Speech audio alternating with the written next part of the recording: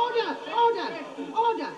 OK. An orgy of banker bashing is what we're in for, Russell Brand. Do you think that's what's happening? I think an orgy of any kind would be great, but one that focuses on banker bashing would be the best kind of orgy I can imagine. Hey, what you said, mate, was wicked, I thought, saying that the system itself inherently encourages that kind of behaviour. When looking for the culprits and who to prosecute after these transgressions, look for the people that, after that crash, where loads of ordinary people lost loads and loads of money, look for the people that have got loads of bonuses and loads of money. They're the people that are criminal. Those are the people that need to be prosecuted. And whilst, to a degree, we have to placate the city because our economy is built on it, don't you think it's happened a bit too much that they can behave in this rampaging manner while ordinary people continue to suffer? I think that we need to see punitive measures immediately employed so that it doesn't continue to recur. Not just because of some weird lefty agenda, but because if there are not penalties, the behaviour will happen cyclically. So people need to go down, and it's the people that have got the money that need to go down. Right.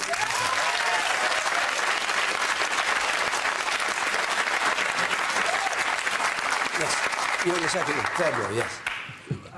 No, the person with spectacles, yes, you're right. If we're going to prosecute bankers for making mistakes, surely we should also prosecute politicians for lying.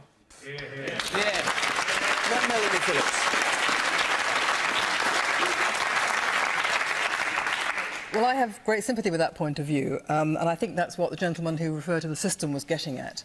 I mean, there may well be good reason for bringing in a new criminal offence, and there may well be individual bankers who should be deemed to be guilty and should be prosecuted and should be found guilty of that or other offences.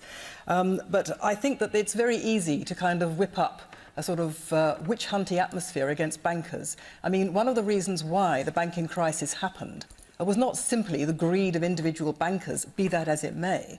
It was the fact that the Bank of England took its eye off the ball. The Treasury basically said, let rip. We are going to lift up the regulatory system in order to let rip because we want to get the money coming in.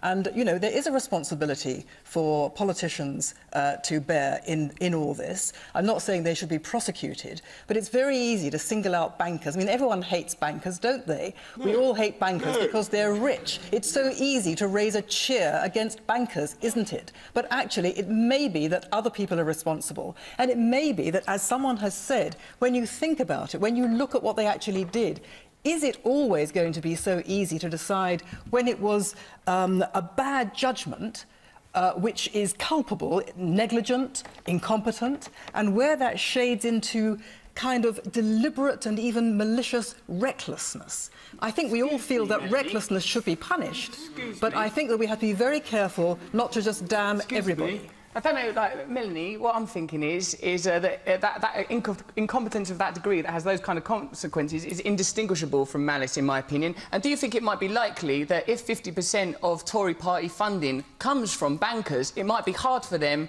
to think of ways of penalising their mates? That's where they get half their funding. If I was 50% funded by people, I would be reluctant to penalise them. That's how it works. When you're saying the politicians and the bankers, there ain't that much of a distinction, as far as I can work out. Yeah. OK. I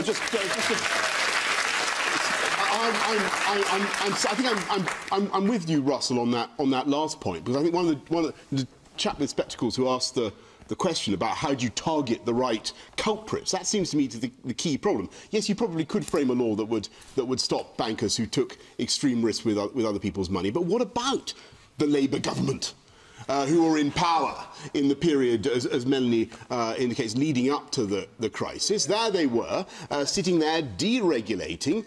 Gordon Brown went to the City of London in June 2007 and said, we are entering a golden age of banking and the City of London. And what kind of signal did that send to those people? All right. Now, should Gordon Brown be sent to prison? Yes. Well, no. Is Tessa Jowell? She was part of that government. Should she be sent to prison? Tessa Jowell. I sincerely hope not. I'd go and visit Tessa in prison.